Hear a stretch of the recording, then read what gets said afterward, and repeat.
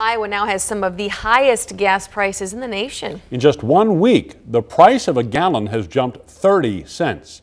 CBS 2's Sadie Hughes joined us now to explain why prices are going up and the impact that is having on one local business. Sadie?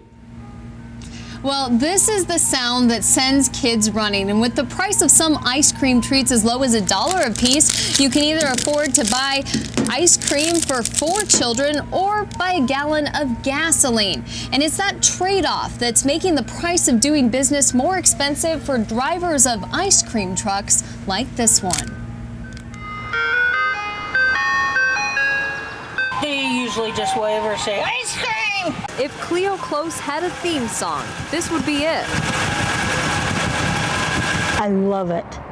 I love to see the smiling faces on the kids.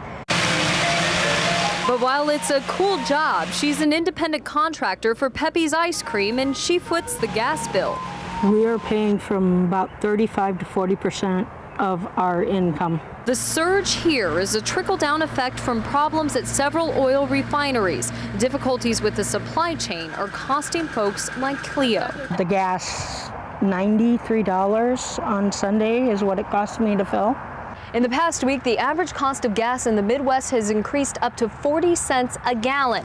That means Iowa's average gas price is up to about $4 a gallon, or the price of 2 bomb pops. It affects me because it's hard to get drivers to keep them. Keeping drivers matters to Cleo's avid customers. She got up really fast off the couch and she said, "Where's my money? Where's my money? The ice cream, the ice cream." I don't want to lose it. That's one thrill and excitement that she has. So Cleo is finding ways to keep the excitement going. Ivy does their now fuel card, and I've been able to save some there. This is her tune, after all.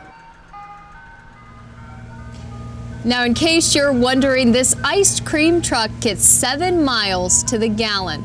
Covering the corridor in Hiawatha in an ice cream truck, Sadie Hughes, CBS 2 News.